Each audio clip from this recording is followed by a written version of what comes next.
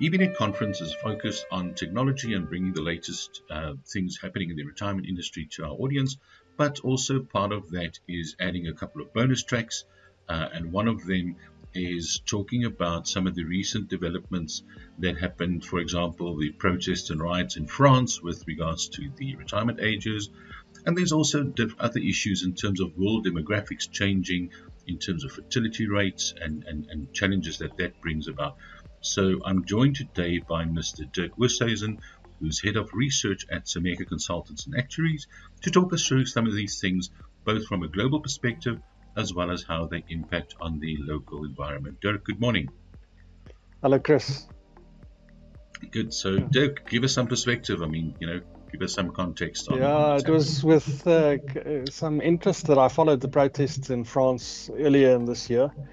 What the government was doing is they were trying to move the normal retirement age from 62 to 64. And this unwound in some nationwide protests. And that situation is rather different from what we're experiencing in South Africa, because we've had quite a number of requests on how organizations can actually increase their normal retirement age or let some of their staff at least work a little bit longer. And there's actually expectation from staff in South Africa to try and enhance their retirement benefits by working a little bit longer. Sure. That's one of the levers that you have to pull, that you can pull to enhance your retirement benefits. But in France, these protests went under the interesting slogan of "Le droit à la paresse," which means the right to laziness.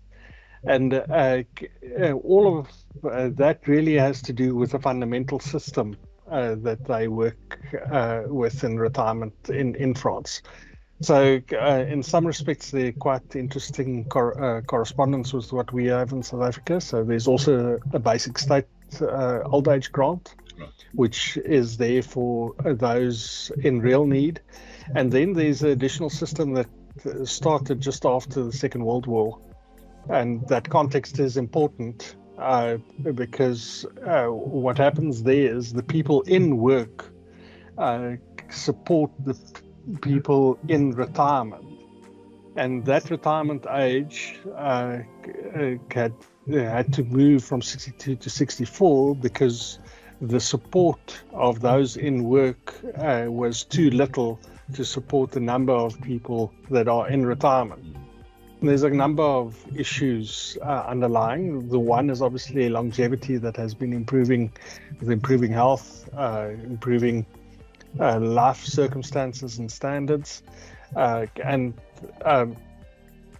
longevity improving, those pensions having to be paid for longer. But the other interesting thing is that the demographics are changing in that the number of younger people joining the system, and it's actually right through the northern hemisphere. If you go from the southern parts of Europe through to the southern parts of Asia, South Korea, China, Japan, Spain, France, fertility rates being the number of children that a woman will have been drastically fallen. So we've known of the one-child policy that China had, but in actual fact, what has happened is that more and more women, as they join the workforce and improved living standards, they've elected not to have children. And the average number of children in some parts of Southern Europe have fallen to 1.26 per woman over her lifetime. So that means that the population is aging, and there's quite a number of plans that will have to be made with these state-orientated pension schemes. Now, we're trying similar kind of things in South Africa with state support. There's big talk about the basic state income grant, national health insurance, and that is founded on the principles of community-based insurance. But if the demographics change, then these insurance systems may very well falter. Now, in South Africa, the fertility rates have been falling, especially as urbanization has taken place. And in the rural areas, we still have higher fertility rates, but they're definitely falling quite fast. And in some places, we've also fallen below the replacement rate of 2.1. Right. So the message is really when we use these community-based insurance systems or nationwide insurance systems, the design thereof needs to be quite prudent because there's quite a bit of political capital that was expended in France by moving the normal retirement age from 62 to 64. In South Africa, we've got an example where we had a differentiated state retirement age between men and women. In the early days of the old age grant has been going from the 1920s. It's been expanded in quite a bit over time, but it was 65 for men, 60 for women, and it was a lot easier to move men to 60 and equalize and avoid discrimination based on gender or age or whatever legal recourse they would have had before it was challenged.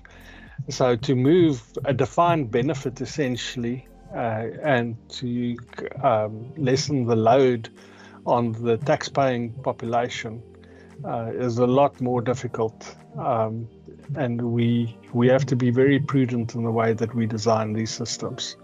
Similar with national health insurance, shifting more onto a small tax base is going to make it's going to design a problem for the next generation. And we just need to be prudent in the way that we design these systems.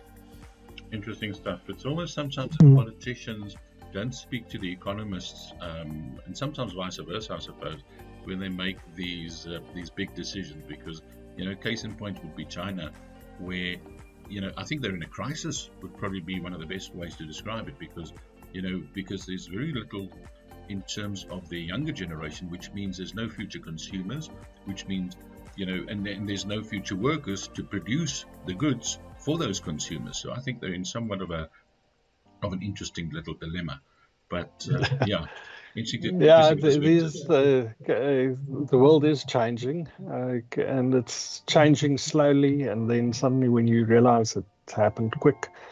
But the Chinese problem is interesting because that social engineering it had to happen.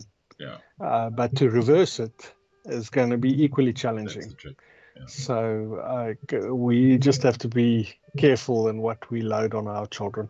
Fair enough. Interesting times.